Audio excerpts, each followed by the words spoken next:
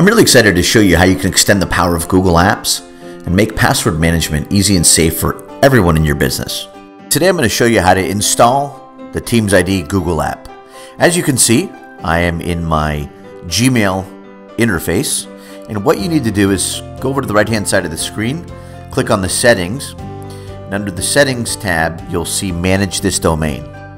Click on that and that will open up the dashboard for a Google Apps admin. You want to scroll over to the apps, manage apps and their settings, click on that, and then click on marketplace apps, and then I click on the plus that says add marketplace apps. This will open up the G Suite marketplace, and what you want to do is search for TeamsID, all one word, and then TeamsID logo will pop up and you click on install app. You go through the permissions and click I agree to the terms of service, click accept,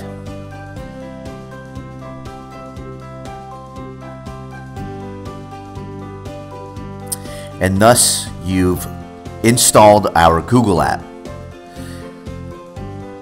As you can see, TeamsID has populated, and I can go ahead and click on TeamsID. It says access been granted, and I can go ahead and launch the app from here.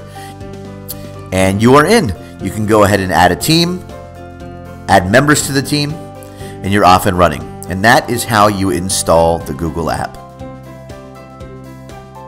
As you can see, you're looking at a traditional Gmail interface.